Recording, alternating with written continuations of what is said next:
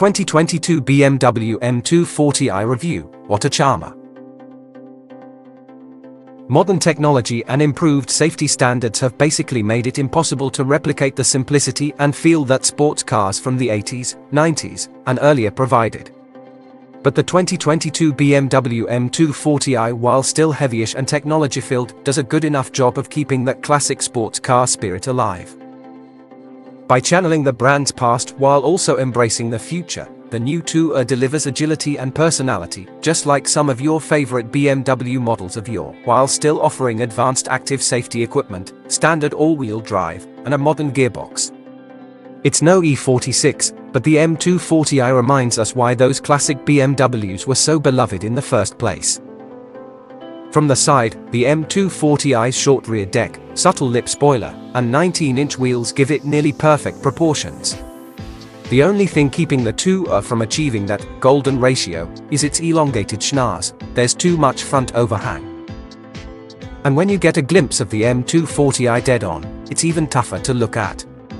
Sure, the headlights are sharp and the kidneys are normal-sized compared to the M3 and M4, but the detailing on the lower portion of the bumper is all out of whack. The triangular vents on each corner cut through the otherwise smooth, cohesive design like a hot knife. The central vent beneath those kidneys suffers the same issue, plus it's surrounded by crinkled sheet metal that creases upward toward the hood line with no specific endpoint. This tester sports the optional shadow line treatment, $400, which swaps the traditional matte silver accents for gloss black instead, with mineral white paint, $550. But if you're paying extra, it's worth splurging on BMW's new Thunder Night Metallic Purple, $550, which is one of the prettiest hues you can buy on any car today. Beyond that, those 19-inch wheels give the M240i a phenomenal footprint, and the back end is much cleaner than the front, with a unique taillight design, a bulky black diffuser, and sharp styling cues. Even if you don't like the exterior design, at least it looks unique. The M240i's borrowed interior components, meanwhile, disappointing.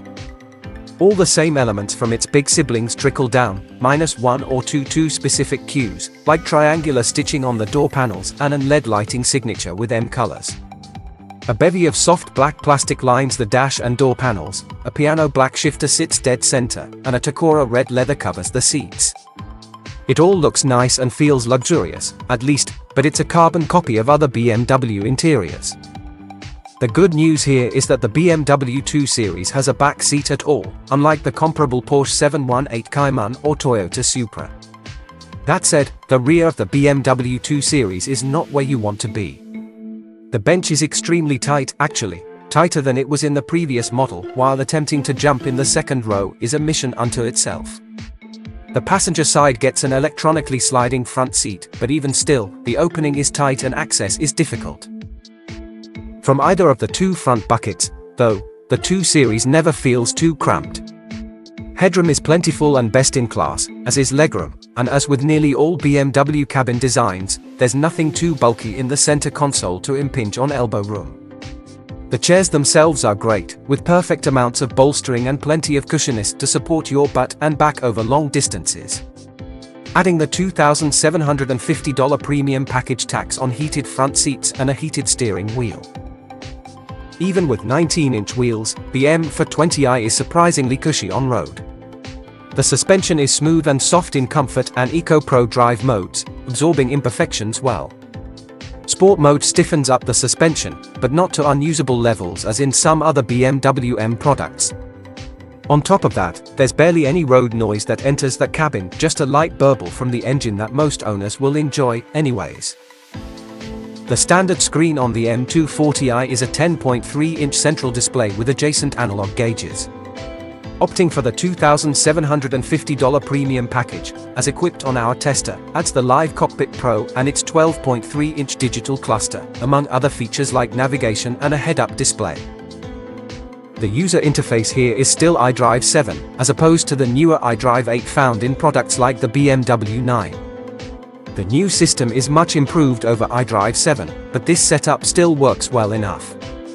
The home screen layout is clean and easy to use, minus some digging for certain settings, and the rotary dial in the center console makes it simple to navigate while on the move. Wireless Apple CarPlay and Android Auto are two other big pluses with this system.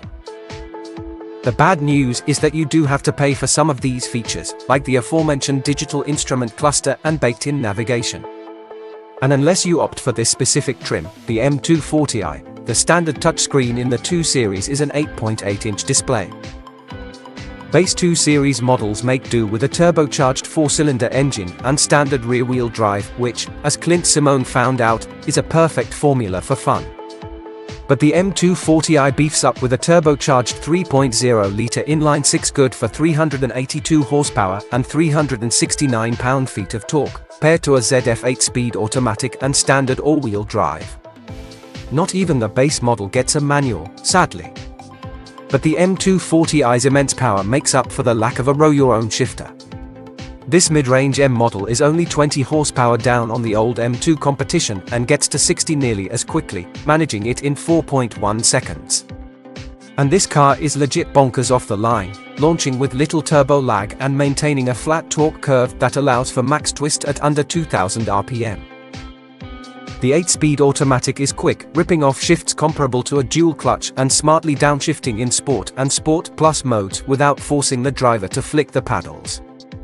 BMW's excellent xDrive all-wheel drive system and those sticky summer tires assure this car ample grip as well, both off the line when using launch control and in the corners. And it's in the twisties where the M240i really comes into its own.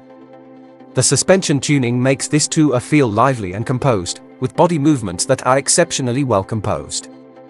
BMW M models have a knack for cornering quickly, but the M240i seemingly does it better than some of its siblings. The steering, though, is a little lightweight for my liking and lacks some feedback. That issue is common in most modern BMW products, but at least the tiller is accurate and quick, which makes the M240i easy to fling around with ferocity. And when you're done, the standard M Sport brakes provide ample stopping power, although they can be a touch grabby when puttering around town.